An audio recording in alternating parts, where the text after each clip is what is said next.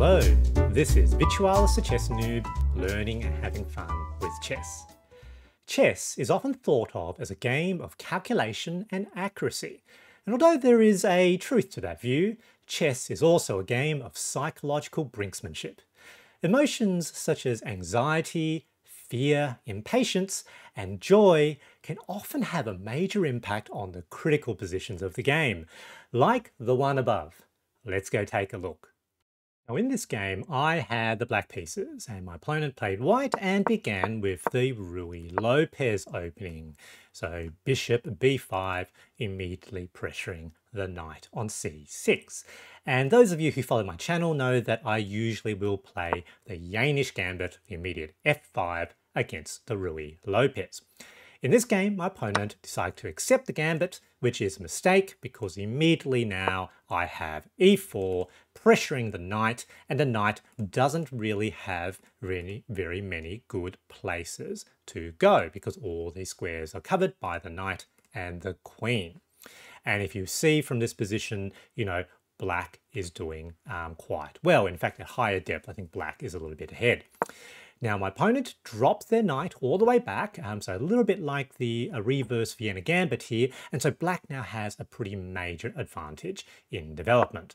So develop the other knight, we want to potentially try to castle quickly. Now push the pawn, attacking that pawn, potentially getting my material back. They push their knight again, that's fine. So I decided not to take.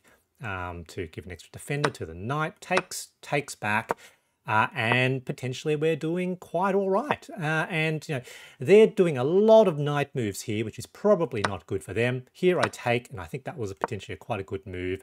And again here, white has almost no development. The only development they did do with the knight has now evaporated. It's not basically in the game anymore, and I'm doing well. Capture, and next turn, here we go.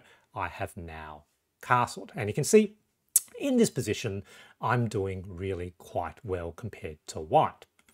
Now they move here, and one of the goals of black in the Jaenisch Gambit is to target this weak f2 pawn. So 1, 2, and soon to be 3. And so that's what I play. And if you look at the feedback here, about between -3, -4. So this is really a very good position for black. Now, this is where some of the evilness starts to come out. So the opponent plays the best move. Bishop, extra defender to the pawn, counter-attacking the bishop. Now, I played this game on my chestnut Air, and I sort of identified reasonably quickly that this was probably the best move, just to trade bishops. But afterwards, it looked like I didn't really have a winning position. There's not a lot of trappiness left after that. However, I saw potentially I could take that pawn with the knight. So let's say I did do this, and that's the move I did play. Firstly, I'm attacking the queen, so they're going to have to do something. They can't take with the king, obviously, because that's defended. And if they take with the bishop, now I've got a very, very nice fork. So I thought that was potentially trappy. So I did do that move, and white finds the best move. And you can see Stockfish reckoned that move was a blunder, and we're almost back to equality from around -3, -4.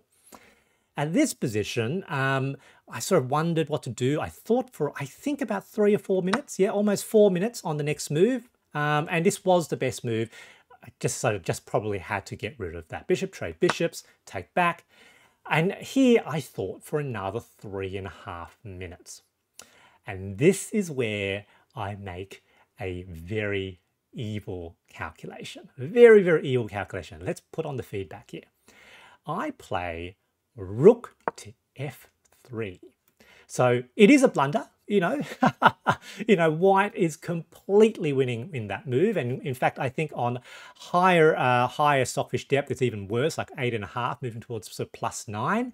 And here looks like white can just capture, right? And they can, and they do that. And I foresaw this. But what I saw is that this now blocks the queen's defense of this square. So knight now jumps to h3, which comes with check. So what, you might think? Well, I just thought that after here, I reckon white is going to play h1. They're going to hide their king in the corner. Looks perfectly safe. That's what they did. And what I also saw was these two pieces are in a battery, staring at my pawn on e4. That's also defended by their knight, also defended by that pawn. Like it looks like a slam dunk, right? So it looks like they're going to capture that pawn. And I thought that they were going to capture that pawn with their queen, you know, to trade queens because they're completely up on material. That's what I thought that they were going to see. So in this move, I thought, look, if I put my rook there to form a battery, they might not do the move. So I instead played rook to f8, attacking potentially that pawn to take away perhaps some of the impetus of playing that move, to hopefully take away the impetus of playing that move. I was hoping that they will make that move. And how long did they think about that move? Yep, so just about half a minute. Basically, it looks like that's a slam dunk, right? But the f2 square. This is a trap, a royal fork. They fell into it, and I win the queen. And you can see it is now advantage back to me, about -3.5. Now, it's still complicated because they've got two rooks and a knight, and I've got a queen and a rook and a knight, but I'm about to lose that knight. And so, you know, white still has a completely playable position here, but after a couple of more moves, like they make that move and then resign, emotional damage. And this is one of the things about the evilness of that particular line. Is it takes away your will to play. And one of the ways to win chess is for the opponent to resign. Good game, GG. The big takeaway from this game is to not only consider the positional impacts of your moves, but also the psychological ones. I hope you enjoyed this video, and thanks for watching.